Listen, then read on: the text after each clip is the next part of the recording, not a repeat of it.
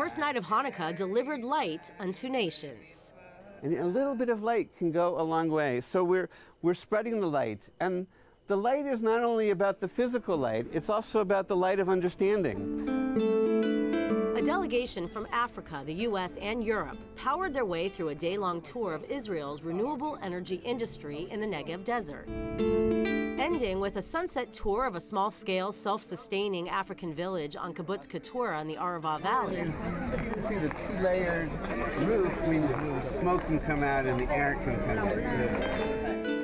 Dozens got a first-hand look at Israel's solar and environmental tech that could bring light to 600 million people who are off the electrical grid in sub-Saharan Africa.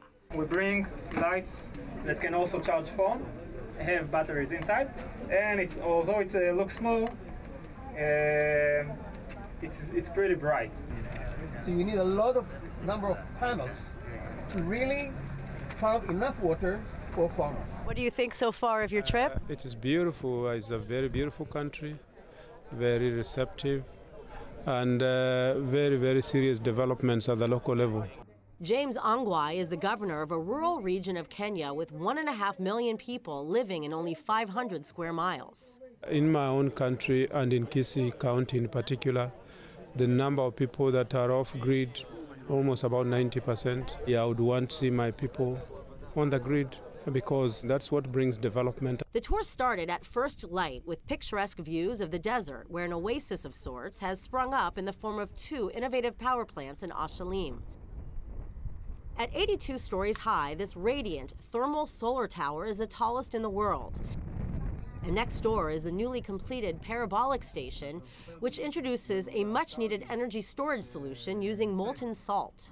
In the morning, when we have more radiation, we are using the HDF to warm up the molten salt and to go from the cold tank to the hot tank.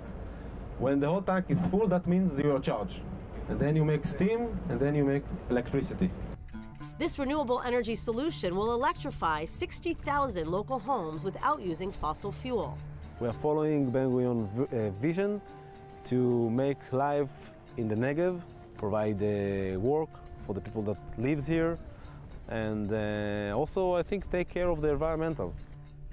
The Arava Valley is a desolate yet picturesque region that runs 100 miles south of the Dead Sea and ends up at the mouth of the Red Sea where Eilat is. It runs along the border of Israel and Jordan, Jordan being on the other side of this valley.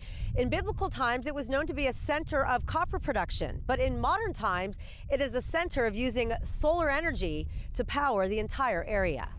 And this gigantic solar field, nestled in the middle of pristine sand dunes, is the first of its kind in the Middle East. The solar revolution was begun here by my partners and I. Yeah. We have a 5 megawatt solar field over there. Yes. A 40 megawatt over there. 40 megawatts. I know, it's probably your whole county, right? God. Visionary and pioneer Josef Abramowitz of Gigawatt Global is confident the success of delivering light from the sun to the Eilot region will ignite a solar and economic revolution in the entire developing world.